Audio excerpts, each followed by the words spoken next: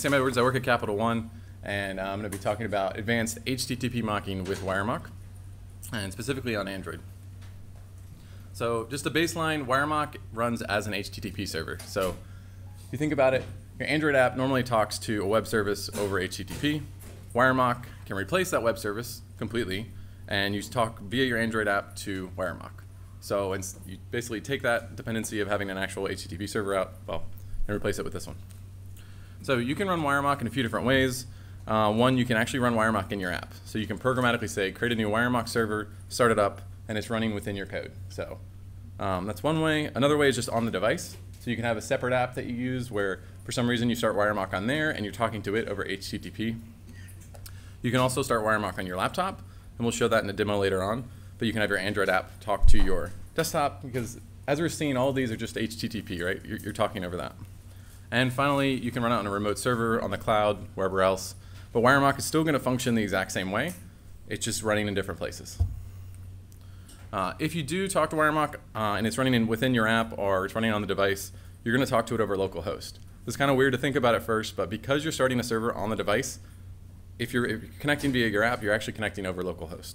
And it runs on port 8080, as you see there, because that's a default port. However, that's configurable, and you're also able to configure the HTTPS port if you want to use that. If you do run it remotely, you just have to use the IP address or host name of whatever machine you're actually running WireMock on. So the history of WireMock, it was started in 2011 by Tom Akers, who's a developer out of London. It is open source. It is Apache 2.0. The problem was this version 1.0 of WireMock was not compatible for Android, while it was a really awesome tool that was used mostly by back-end developers. Now, this guy here, Michael Bailey, works in Emacs, and he did an awesome talk at the Google Test Automation Conference in 2014, and it was titled Espresso, Spoon, WireMock, Oh My. And it showed this amazing combination for Android testing of using WireMock and Espresso and Spoon to create these awesome reports. And the little byline there is, stopped worrying about and loving Android testing. So WireMock is this really cool piece. However, the work they'd done at Emacs was closed source, so they weren't able to open it up, and not everybody could use WireMock out of the box because WireMock 1.x was incompatible with Android.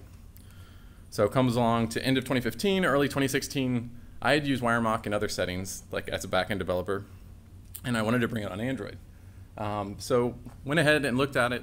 There's a new 2.0 branch, and I worked with Tom, and we were able to just change a few method signatures because a lot of the work he had done for WireMock 2.0 allowed it to run on Android. We just had to make a few changes and we got it to work. So it is now available. The 2.x version works on Android. And this is the documentation for WireMock, which is really comprehensive. But the Android section links to my blog because I wrote a blog post about it when I got it to work. So last year, I presented a talk called Espresso, A Screenshot is Worth 1,000 Words. We heard that last year instead of this talk because that's the one that got accepted. I applied this one this year, and this got accepted. So now we get to hear the counterpart of this kind of whole story of similar to what Michael Bailey did at Emacs, but it's this combination of WireMock and Espresso for this like really reliable Android testing suite. Ideally, what you get, and this is a screenshot from last year's slides, is you get all green on all of your instrumentation tests. And if you want to add in screenshots, you can do that. If you watch that video, you can see some information about that. Now the goal is, when you have really stable tests, is to be able to run them every single time you make a code change.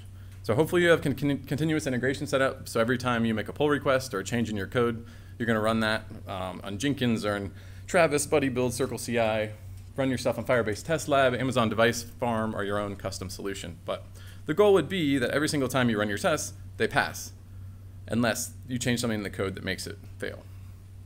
So there's a lot of things that can make your tests fail. But if you take HTTP out of that equation of something that causes your test to fail, then your tests are a lot more stable. Because if you're actually hitting your real server, let's say that it just goes down or somebody's deploying a new version, then you're going to get these failed tests, where at the end of the day, you're writing these tests for your Android app to see if it's functioning the way it should. Because your app is just talking over HTTP, you don't need to hit the real server. You can hit a WireMock server. And that way, it's going to be the same HTTP response every single time, and your test should pass. If they don't, it's not your HTTP fault. Sorry.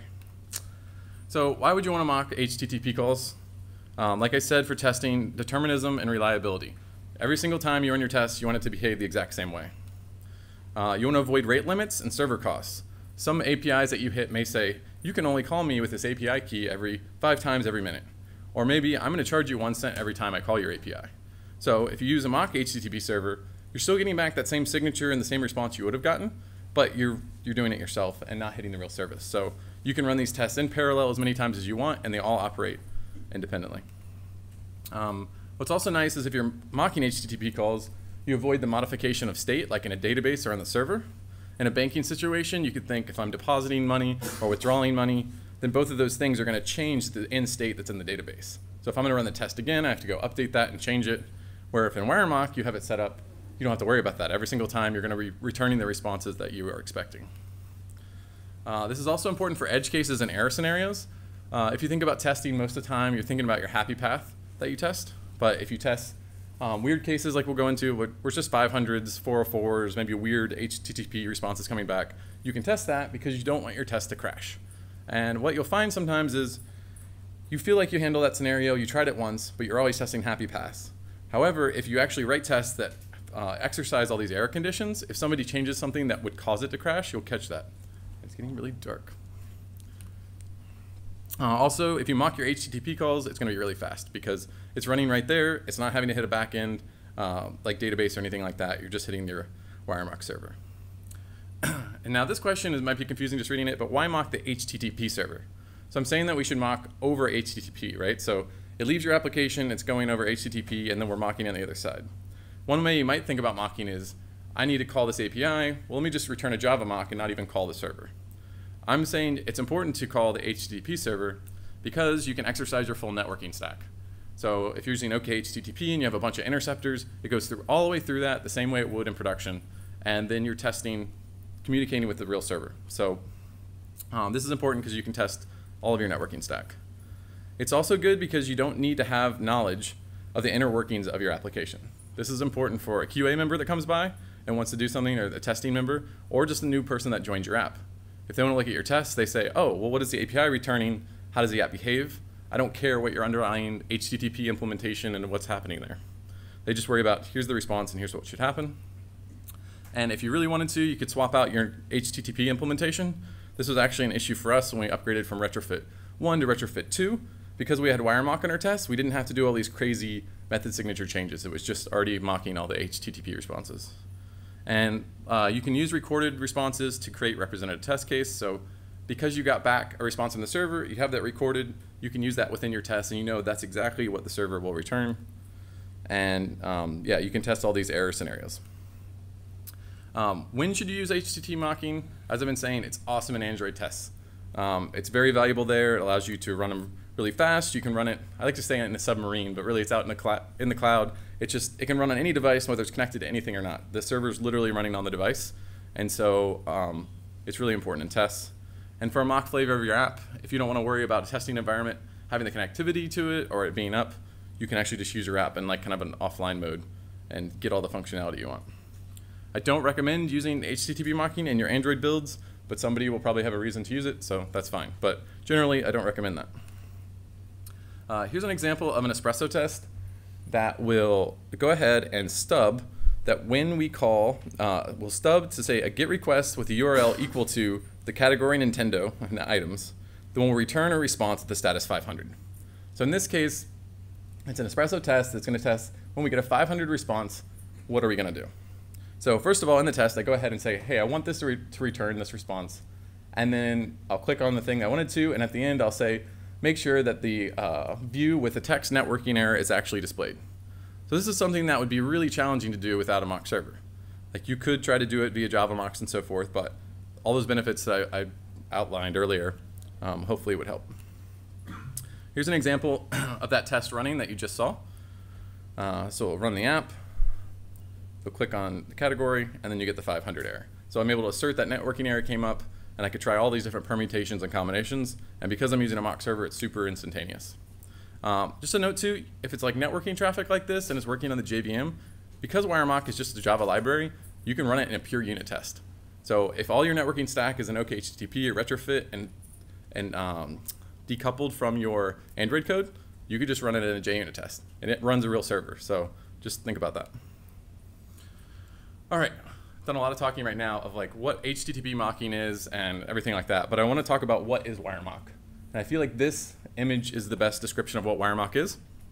This is a Swiss Army knife. It's kind of like the tool that has every tool you'd ever need in it, right?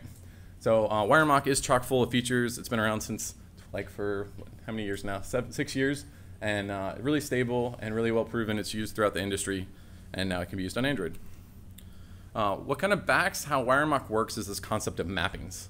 So the WireMock server is running out there, and really it's just a Java servlet running. It starts up in Jetty, which is a Java servlet container, and it's basically a Java app that's running. And inside of there's an in-memory list. Each one of those things are called mappings. One thing would be a mapping for when I call a get to the URL hello, then it should return back the contents hello. Kind of a zoomed in version of this, or a zoomed out version of this, would be like this big box here is a whole WireMock instance. And inside of there you have all the list of mappings. So here we have a get to hello, a post to hi, or any sort of method to goodbye. And you have, these are basically our rules. Our mappings are our rules. So whenever I call into WireMock, it'll look through these and say, okay, what was the request? What response should I return? And these mappings can come from 3 sources. They can come from file-based mappings, which means they're literally files on the disk that get read in that say, oh, here's what my mapping is, and it gets loaded into memory in WireMock. You can use the REST API, which is one thing that's really cool about WireMock, because you can just make a post request to it and load a mapping in there. And so that means you can actually use WireMock from any language. I did a talk on this at a dev fest, but you can use it from Node, you can use it from Ruby, from Clojure, whatever you want to do. And then lastly, via the JVM, which is what you'll probably use on Android, because you can programmatically just create that server and talk to it there. So what does WireMock mapping look like? Just like this. So first of all, you have the request. So this is the information that it's looking for in the request to match for this mapping. So if the request comes in and it's a GET request and it's hello, then WireMock knows to return this response. So it's going to return a response of status 200, the body hello, and the content type of text plain. All right, so we've talked about these 3 different types of ways to load in mappings. There's file-based, the REST API, and then JVM. Let's talk about recording these file-based mappings. The way you would record any sort of traffic is you have to like listen to it, right? And so WireMock has this concept of proxying. You have your Android app on the left. It talks to WireMock, which then talks to the service you actually want to talk to. So you have to be kind of like man in the middle to listen to any traffic to do recording. In this case, I'm using an S3 bucket for this demo, so it's only going to be GET requests, but then we can actually see it going to a real live server. So when we actually run the app in a record mode, as the traffic goes through, it'll be recorded. And it'll be recorded to 2 directories, files and mappings. So files is actually the response bodies that come back. So the actual response body content that came back from that request is what's stored in files, and there's a file for each one. And then mappings is exactly what you saw earlier. It's that if this is the request, here's the response. So there's 2 files for every single call that's recorded through WireMock.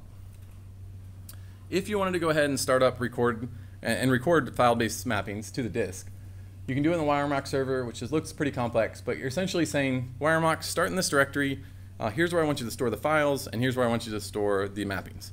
And after that, you start it up and say, go ahead and proxy all my traffic to my shopping app, and then from there, WireMock knows I'll proxy everything and I'll save it to these 2 directories. You can also start it via the command line.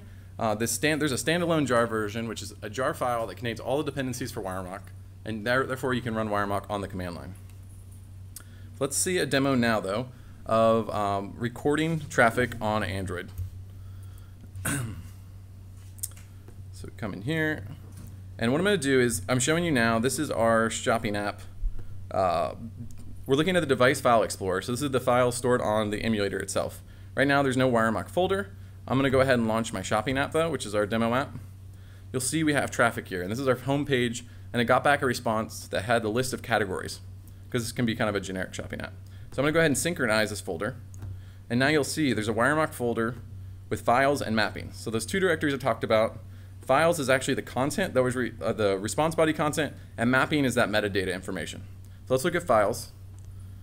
If we look at here, it's very straightforward. It's basically just an array, has 3 items that are JSON, the labels Nintendo, Sega, and Atari. Perfectly maps. And if we look at the mapping file, we can see that if a request comes in for /categories and it's a GET, then I'm going to return back a 200 with the content that's found in that other file that we just looked at.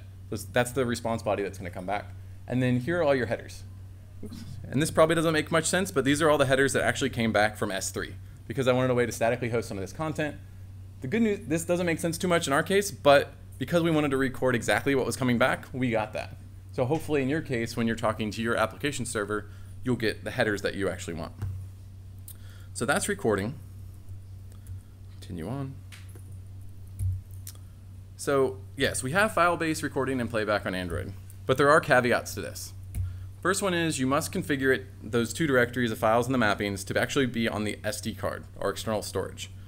The reasons for that is because your assets directory is not writable. Like it has to be on a, WireMock is kind of just knows about files, and so that has to be on the file system.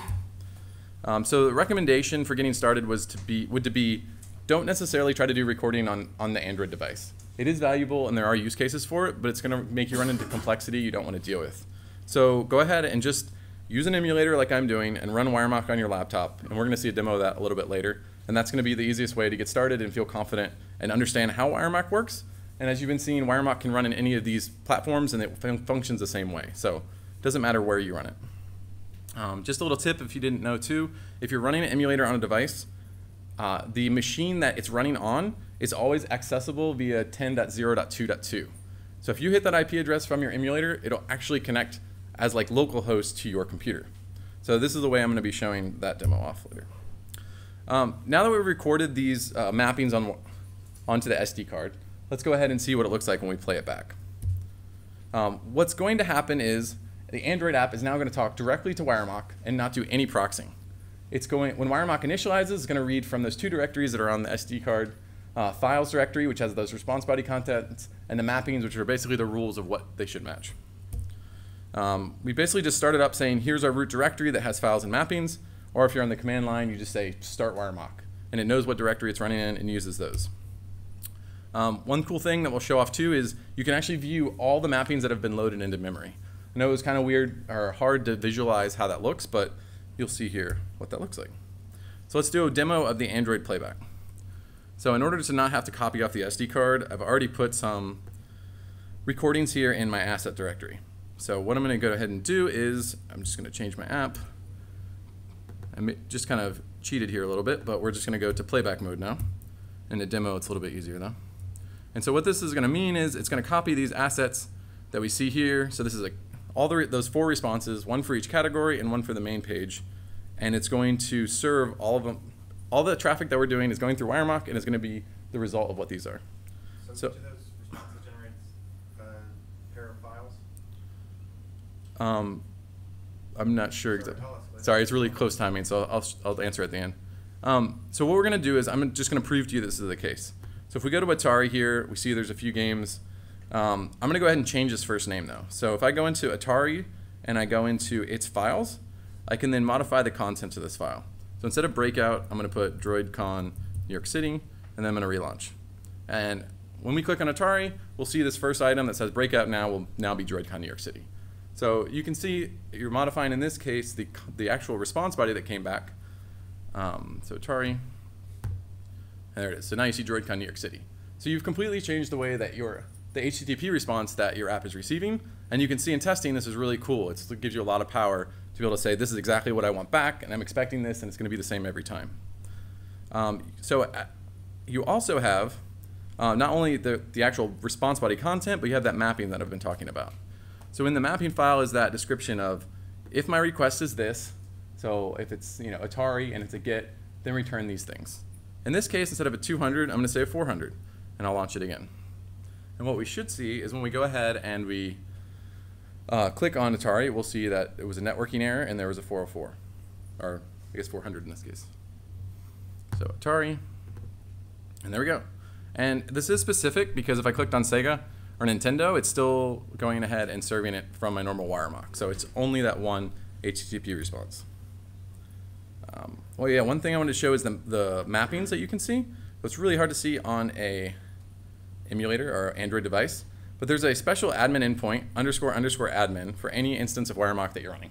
They basically picked an endpoint that was so obscure that you should never use it. And inside of here, you see exactly kind of what we're seeing.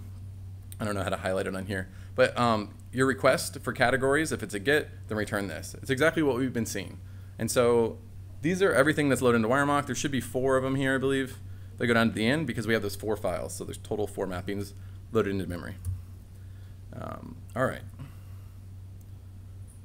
So next we're going to talk about stubbing more. So what is stubbing? Stubbing is the act of creating a mapping we've been looking at programmatically. So we've already looked at file-based stubbing options, but now let's look at what JVM looks like real quick, because that's what we're going to be doing in our Android apps primarily, but then our demos will be on the REST API. So in the JVM, we'll do presentation mode. This is what it would look like if you wanted to say, when I call hello, return back hello world. So let's break it down. It's a very nice DSL, or like readability in WireMock. So in this case, it's using the builder pattern, and it's saying stub for, so that's the act of stubbing to create a mapping. When I call a get to the URL equal to hello, then you will return a response with the header, content type, text plain, with the body hello world. Now, if you just read that to me, stub for get URL equal, it's completely readable, and it's very easy to understand. So the syntax that they put into WireMock and the amount of effort they put into this API has been amazing. So it makes your test very readable as well. The result of that is like we've been seeing. It's just the request. If it's a get to hello, then this will be a response. So no matter if you're doing it from Java or you're doing it from a file, at the end result, it looks like this in the mappings setting of WireMock. Now the REST API, we're going to be doing some demos on. That is pretty much the same thing. We can do that, and we'll do demos because we're going to be starting up an instance on this machine. So let's go ahead and start that, where it's the standalone jar we'll be using, and as I said, it's configurable ports. So use our terminal here, and I already have it set up to say we're going to start the WireMock standalone jar, and we're going to proxy all of our traffic to our S3 bucket. So I got it started up, and now WireMock is running on port 8080. It's proxying all the traffic here, and we're going to not record because we're not in record mode. So if I went ahead and looked at my mappings right now, localhost 8080, we'd see we have one mapping, which says if any request comes in, I'm going to proxy that traffic to my bucket. So that's what's happening right now. All right, let's go ahead then and see the next thing. So now we're going to do some demo of stubbing via this REST API. Now, we already started it up, and everybody hopefully knows what curl is. It's basically a command line way of making HTTP calls. And in order to do this demo, I'm going to do copy and pasting of curl commands. So in this case, it's that one we've been showing on over and over, but if I call a get to hello, it'll return back a 200 with hello world. This makes a post request, so I'm saying a post request to the endpoint, it's the WireMock instance admin/mappings. So I'm basically saying, hey, put this mapping in there, it then adds it to the list of mappings that WireMock has in memory. So I'll go ahead and take that, paste it in. Now if I check in here, I have two mappings available, and you can see the hello one is here. So if I go ahead and access that, we'll see it is now hello world. So using the REST API, we're just adding a mapping just like we would in Java or based on the file. It's just another way of doing it. I don't want to update Keynote right now. So WireMock can return a string body, which is kind of what we've been seeing. I'm going to use the Android app just to prove to you that this works via your Android app as well. But when we call the Nintendo category, I'm going to return back just one item with the label question mark. So we'll go ahead and run that. So that mapping is now loaded into memory, and I just need to change my application so it's connecting to the laptop instead of doing playback mode. So in this case, I'm using that 10.0.2.2 URL to connect directly to my laptop, which is running WireMock. So we just did that stub, which was, we're going to return a label of question mark. So here it is, Nintendo, and now question mark. So you can see we modified, everything's proxying over to the S3 bucket. So we should have got our normal stuff. But I said, when you call this exact API, do this for me. And so all the traffic's there, but I just modified one thing, which is really powerful. Because if you're just testing or playing with your app, but you're like, you know what, I really need to test this manually, but I want to make sure this one thing comes back in a certain way, you can just only change that one response. You can also in here send a JSON body. We're going to say that the droidcon app is there. So if I go ahead and go backwards, I have a not performant app, but it remakes the request as soon as that activity is loaded. And you can see droidcon New York City is there with its wonderful logo. We also have the ability to do a base64 response body. So this is a way to encode binary data as a string. So if I go ahead and add that as a WireMock mapping, and then I load Nintendo, the decoded version of this base64 string is actually just base64 encoded. But what it's showing is you can represent a data in a binary way via base64, or binary data in that way. And then lastly here, if we want to get a 500 response for this, This is just a mapping that returns 500. So I can go back and then click Nintendo, and then I get my 500 networking error. All right. So it's kind of cool to look at your mappings inside of that like JSON admin endpoint, but it gets pretty complex. So there's a WireMock extension. So instead of having to look at something that looks like all these things, you can just load up the WireMock extension. And if you wanted to, you can add your WireMock rules here, but I like using the mapping section, which shows all these mappings that I've added programmatically. So I added the hello mapping, I've added Nintendo mappings for the 200 responses, and then 500. You may be looking at it saying like, well, it looks like they're the same mappings. And it's true, like if you actually override one, it uses the most recent one. But you also have the ability to edit or delete a mapping. And that's because each one of these has a UUID associated with it. So WireMock knows, hey, I want to go delete this one, or I want to update this one. Right. Complex stubbing. So what you've seen so far is like, okay, yeah, it's mocking, that's pretty cool, but there's more complex features that you can use with WireMock to make it really powerful. One thing is URL pattern matching. So I don't know how easy it is to see here, but basically any category that I call, so any like detail page I was showing, when I call that, I want to return back a response. So this is powerful because it's using a pattern, which is going to be a regular expression. So basically any category, and then I'm looking, it doesn't matter here, and then it's going to end in items, will return back the category of kittens. So I'm going to go ahead and stub that, and then we will click on Nintendo and get kittens, and Sega and get kittens. So as far as doing complex mappings, it's really nice to have the power to do regular expressions, and it's built into WireMock. So it's not anything you're having to custom code, you just use regular expressions. You can match based on query parameters. So a lot of the times you'll have a URL that has like a question mark, this equals that. In this case, I'm going to show a demo where if you go to the protected endpoint and you have a password, then it has to match password. So if I go here in the browser, which is the easiest way to show, I'm going to show localhost, protected, and then password is something wrong. In this case, it proxied my traffic over to S3 because it had no mapping for it. But if I say password is equal to password, then I have a mapping for that. And I specifically return, how did you know that my password was password? So that's really cool that you can do it based on query parameters. And you don't have to, if there's multiple query parameters, you're not worrying about like parsing the string and figuring out what's what. It just knows this, it can do parameter matching for you. Other complex mapping can be mapping based on headers, which is important if you have two versions of your API. Like if you send out in your request header, I need version 1 or I need version 2, you can actually map both, have mocks for both of those. Another thing is if you have two logged in user instances, they're usually going to send different authorization headers. It's like the same endpoint, but one's going to say like my token is 123, the other one's 456.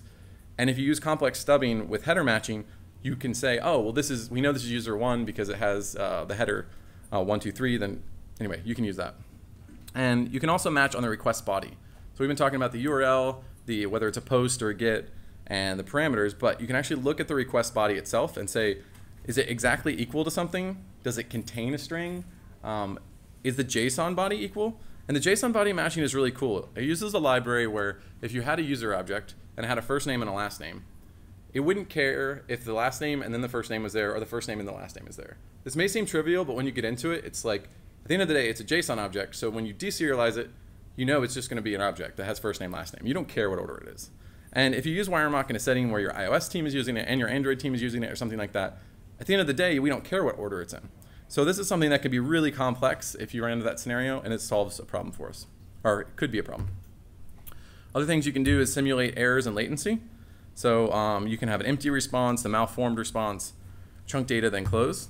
In this case, I'm going to return a malformed chunk response by just saying I want a fault. So I'll go ahead and stub that, and then we'll say Nintendo, and it will say, hey, there's this weird thing happening. If we looked at it in the browser, it'll tell me exactly what it is. So if I went to category Nintendo items, it'll say error, incomplete chunked encoding. Now, how many times have you tested that? Do you care to test it? I don't know. But it's a way that probably could crash your application if you don't handle it correctly, especially if you're trying to parse that data out. So it's really nice to be able to have this built in so you can make sure your app isn't going to crash, because crashes are what make your app ratings go down. You can set specific delays for endpoints. In this case, it's going to take a 200 millisecond or 2-second delay, and then it's going to return back the string better late than never. So we'll go ahead and stub that, and then we'll go back to Nintendo. 1, 2, there it is. So better late than never. So that's really cool. So you can simulate like latency or race conditions or things of that nature. Along with delay, you can also do it at a more global level if you wanted. But in this case, it was a stub-specific delay, so it's just one specific thing. But you could do it in a global way. You can also set up random delays, and there's different algorithms you can set up. But you can say like between 0 and 10 seconds, do it randomly, or there's like log uniform distribution, things that are way more complicated than I understand, but there's ways of doing it randomly. One powerful thing that you probably will say when you get into mocking is, if I call the same exact request, how do I get back different responses? So if I'm just calling the same thing, get me my shopping list, give me the items on the shopping list, how do I get something different back each time? What I've seen in a lot of mocking frameworks is when you call it, it's just going to say like you can return item 1, 2, and 3, and it'll just return those in a certain order. In this case, this example shows that. But I'm going to show you how you can differ from that as well. All of these are just to get requests to items. But what WireMock does, it has this concept of states. It's not just response 1, response 2, response 3. WireMock starts always in the started state. And because I'm in the scenario shopping list, I basically say, if I'm in started, I'll go ahead and serve this response that just has 1 item. And I'll say my new state is now 2 items. So for the shopping list scenario, I'm now in the state 2 items. If I come over here and I'm in the required state of 2 items, I'll then serve this response and then say, I'm in now the state of 3 items. And then finally over here, if I'm in the state of 3 items, then I can say, serve this response, and then go ahead and say, now I'm in the required state started. This is straightforward, and not straightforward maybe, but this is how people would return these in order. So it'd be like 1, 2, 3, 1, 2, 3. But because we have all this complex matching in here, you can almost create logic within your server the way that your backend would. So if you create a lot of different scenarios, when you got to the second one here and you're at 2 items, let's say your request body actually had something slightly different, or your anyway, you could go in different ways. Because it's a scenario state, your states could go in this direction or in that direction. It doesn't have to go linearly. So you can do some really advanced stuff. I don't know how many people use Mockito for JVM testing. It's a wonderful library. One thing that you commonly do is verify that you made a call. So like you have a class that you want to make sure you interact with. And so you can do the same thing with WireMock. You can say, I want to verify that a GET request was called to category Nintendo items. So this will make sure that one API call was made to that endpoint. And we know that because WireMock has a list of all the calls that were made through it, and it can validate it. We can also say that make sure that it was called 3 times, or we could get this entire list of all the events that WireMock served. So we can do whatever other validations. You also have the ability to do programmatic resets. So you can reset all the mappings, and it'll clear that out. Or you can reset the scenarios, so it'll go back to the started state. So these are important because you don't want to have to start your server and stop your server. You can just programmatically restart it. So now some like opinions. What kind of stubbing should I use? File-based or programmatic? My answer is you should use programmatic responses. We saw kind of via the REST API. We could just throw those up there, and it was pretty nice. You can save time by avoiding the consuming recording playback cycle. So if you think about, like, I have this test case that I want to make sure I cover. If I go out and then record it for my testing server, it comes back, I have the files, I copy those in my project. Let's say I have 100 tests. I have to do that every single time. If you did it in a programmatic way, you could hopefully automate it so that you kind of follow the same pattern and do it slightly differently. One thing that's super important is generating time-sensitive data. If you're Facebook and you need 3 posts that happen within the last day so you can show it in a certain section, if you recorded mocks off the server and it's just a flat file, it's always going to say whatever data it was recorded on. So it's super important for creating time-sensitive data and things of that nature. You can iterate through, so when you're doing programmatic mocks, let's say that you have 3 user IDs, right? And you can basically just iterate over it like a for list or a for loop and go through and say, when this is called, return this, when this is called, return this. And you don't have to go out and write all those file-based mappings by hand. And one thing that's really big is holding a programmatic model and for asserting things. So typically, a lot of you probably use retrofit, and there's a response model that you have that comes back from the server. Now, if you create a builder pattern for that response model, you can basically generate exactly what you want to come back. Then you can take a JSON serializer like JSON or Mashi or something else, take that exact object that you want to get back, put it on the HTTP server with WireMock, and then when it comes back, you already have a copy of the data you're expecting. However, it actually came over HTTP. So you have a copy of the data you want. You know it's coming back over HTTP. So when you get into something like, let me validate this profile pages here, you can go to like crazy amount of assertions in Espresso Test. You just pass in, hey, I'm looking for this user profile, and then it can assert every single property that's on that screen. So it's a lot more context than if you just like had to manually write those in, and it's a lot more maintainable. So it is a upfront investment, but I feel like if you're going to really go heavy in this, you save a lot of time in the long run, and you get more stable tests. So I'll turn it around now. I'll say file-based mocks are actually better than programmatic mocks. And I will say this because you can record. So just out of the box, like I don't have to go write any special code to go programmatically create all these mocks. I can just record them, and I have them on file. I can just play back, and I have a mock server. So when you're getting started, this is fantastic, and I highly recommend it. There's no reason to do things the hard way. And this will hopefully sell you on WireMock and make it something that you want to use. It's also perfect for simple cases, like that one scenario where I was just like, I only want to return a 400 for this response. Everything else should go through. If I create a file-based mapping for that, that's great. I now just only get a 400 back for that because that's the only thing I care about. And if you're working with non-developers, a lot of testing teams don't have internal knowledge of how you'd programmatically stub things, then file-based mocks is a good way to start because they can see exactly what it is on the file system and have a better understanding of what's happening there. So caveats for use of WireMock on Android. When you're bringing in WireMock, it's meant to be run kind of, not server-side, but for web applications. And so when you bring it in, you have to ignore or exclude the dependency for the Apache HTTP client.